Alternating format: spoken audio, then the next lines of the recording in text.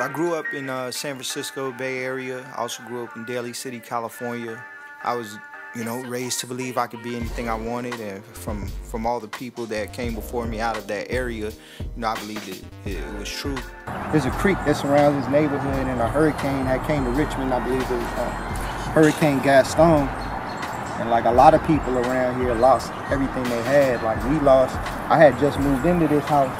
I lost probably 98% of everything I had, and I became homeless. Everything that I've been through in life growing up in Richmond and Virginia especially, it really molded me to be able to take everything that comes with this lifestyle. I had to come up in Richmond, proving myself constantly, whether it was people wanting to fight me, just for the way I looked, or jealous over females, or whether somebody was jealous of my talent. It just prepared me for the rap game, because these are all things that come with success. That's the first album I listened to a lot. Listened to it like 5 times in one day. Today was probably the first day since I had it, I think. Because I was listening to the beat. Yeah.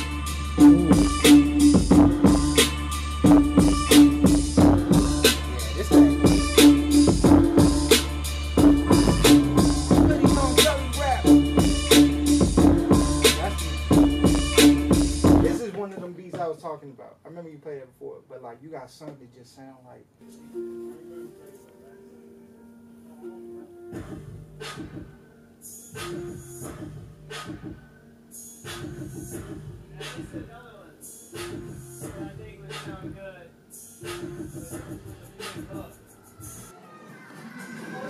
In my spare time, besides doing music, I'm really into like fashion, like sneaker culture, vintage clothing, and collectibles. I've always been into things from the past, and them becoming new again. And also, sneaker, vintage culture, anything with hip hop culture. That's when nobody, that's when I know you at that moment. Not coming out of like Angie. Yeah. I was like, they were like,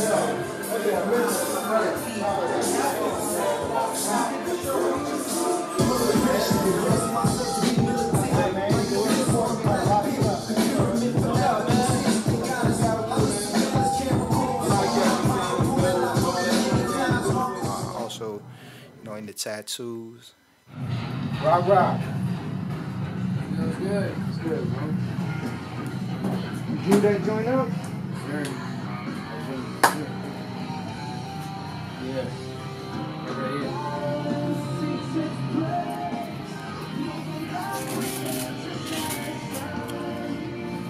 My man Nate used to be in love with like Houston hip hop, Houston culture, so I thought what better way to memorialize him. My man Rod gonna do the Houston, the 84 swanger, man. Get that joint. Y'all see it'll be done. Getting tattoos, any type of urban art.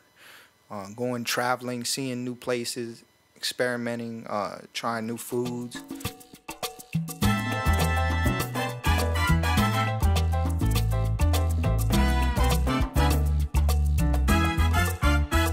People don't know.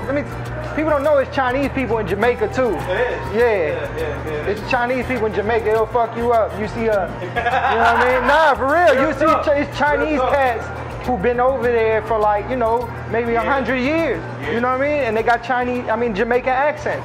I think like Sean Paul people is like that, and there's also Indian people. Like you know what I'm saying? Yeah. Like from India and other countries. Like most people when they just think of a Jamaican as like some dude with, locks. Yeah. But they don't think that it's a country with different cultures, and different, and ethnicities and races over there. I used to really write his raps. Yeah, man, he wrote my raps. His early teenage. Did all my dance, choreographed all my best dance moves. I taught him how to break dance. And graffiti. Everything, man. I would be like a drone, a mindless drone. He was my battery. said I've been violent, bro. Be walking around empty. It be like an empty vessel. It like I'm just an empty vessel in the sea. I ain't go to the east side. Now, he got a lot of, he was already cool. I just wrote his raps. I just put the sauce. He had everything else. You know what I mean? I want credit for all those bars. You know what I mean? That kid can rap, yo. Not only, that's probably one of the only Filipino joints in Richmond. We get 6 monkey. We got punches, right? Yep. What I want people to take away from the show is that there are interesting people within arm's reach of you, and it really just starts with the conversation. SOS, baby. I mean, over this last 3 months, Sherrod G, Sure Dog, and I. Put some respect on my name. Put some respect on my name. All 3 of y'all. Me and Sherrod have went around this city and really captured, I believe, the heart and soul of Richmond, Virginia. We're at an interesting point in history where you have the past, you know, the very historical place, and now it's becoming this very artistic and forward-thinking place, and all these stories and all these different timelines are starting to converge, and I believe that time is now where the past is meeting what Richmond is becoming in the future, and that's what we're telling through other people's lives and other people's stories. My name is Noah Odo, aka Noah O. I'm a Filipino Sicilian rapper based out of Richmond, Virginia. I'm also an entrepreneur. I run my own company, Charged Up Entertainment, LLC. I have a background in event coordination, marketing, and promotions. I also have a family. I'm a husband and a father. I just care about seeing my city and my state as a whole just come up, you know, bringing the community together and really representing it the way it needs to be represented.